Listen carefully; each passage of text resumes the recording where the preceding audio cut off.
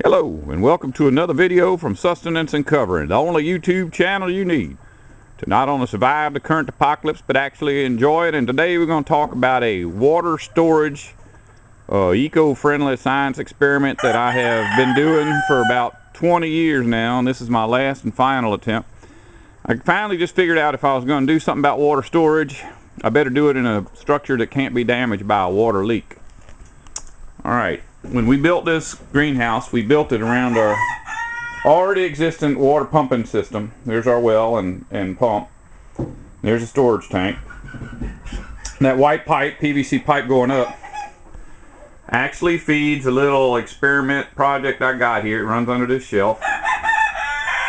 Comes on up under here. There's a valve that cuts it off. That feeds this deep sink. Deep sink is brown because we have a lot of iron under this place here, and it shows up in our water. Going through the shelf, you can see the piping hooks into a 35-gallon food grade drum, plastic drum. It was used for I think Sprite or something like that, for syrup for Sprite. And there's the pipe at the bottom is the one that actually brings the water into the drum, and it's the one that drains the water out of the drum. The top pipe is actually an overflow because this cannot be a pressurized system. It can only be gravity feed. So if you were to put, I don't know, I think it's 42 pounds of pressure on this drum, it would probably just blow the top off of it. It wouldn't hold that. But anyways, here we go. I'm going to do a little experiment right now for you, just so you can see what goes on and you can make your own decisions whether or not you want to attempt something like this. I'm going to go ahead and feed some water into that drum. I don't know if you can see the line in there. You cannot put 35 gallons of water in a 35-gallon drum laying on its side. Okay, it's overflowing now. Water coming out. Everything's going fine. Ain't no leaks where they don't belong. But when we turn the water off, watch what happens here. See, a drum, we always think about a drum as being rigid, but it's just a big bag. If you can see that, it's pretty pretty bent. But anyways, when it starts to, once the air can get back in it, and the water stops coming out of that overflow and air gets back in it, it kind of goes back to its original shape. Actually, just sitting on that cradle I built with a full load in it, it's always just a little bit you know, wobbly. But that's not an issue because we're out here in the greenhouse and nothing out here can be damaged by water. I come out here and spray everything down with water when I'm watering my plants. But this deck down here is actually a wooden deck over a 3-foot deep pit. And all the concrete in here was formed up and poured so that it had a drop to it. So when I'm watering plants, the water doesn't run out underneath the greenhouse. It actually comes into this center and goes out a drain in the back. Okay, now we stopped flowing over, and there goes the drum going back to its best it can to the shape it's supposed to be in, slowly but surely. But anyways, the first experiment I did this to was up here in my house. You see them windows across the top? That is not a room up there. That's actually the attic space. We're going to go inside and take a look at that right now.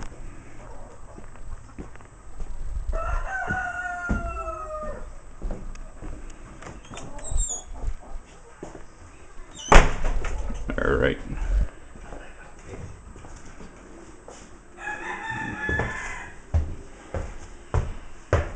Now we're upstairs. I already got my ladder down for the attic.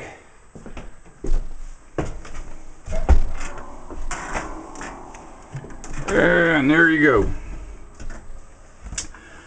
All in all, that's 5 of them there. 5 35-gallon drums. 30 gallons actual useful storage in each one, so that's 150 gallons, which comes out to 1,200 pounds of water. Now the cradles are pretty stout, and when I built the house I made sure to form that up. The floor joists in there or 2x6s. I know that's not much bigger than what you normally have anyway, but and they're on 16-inch centers. But if those things had ruptured on me, or if while deforming they were to pull apart and break them pipes, I'd have trouble up here.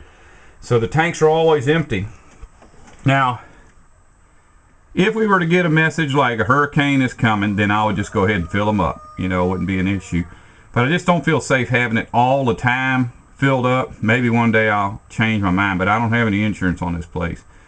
And even if I did and them tanks ruptured, then I have to explain why my ceiling caved in from water tanks in my attic.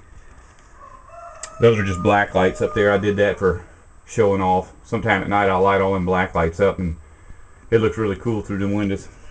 But these are tied in. Actually, when I built the house, I went ahead and framed in a couple of pieces of PVC going up from the water heater on the first floor all the way up into the attic. So in an emergency, all I have to do is turn the valve off that brings water from the well and turn the valve on that brings water from these tanks. And these tanks would actually even bring water out to the greenhouse. Since we have a sewer grinder, if we really wanted to take a shower, we'd have to take showers out in that greenhouse, which that's where I've been showering for the last couple of years anyway.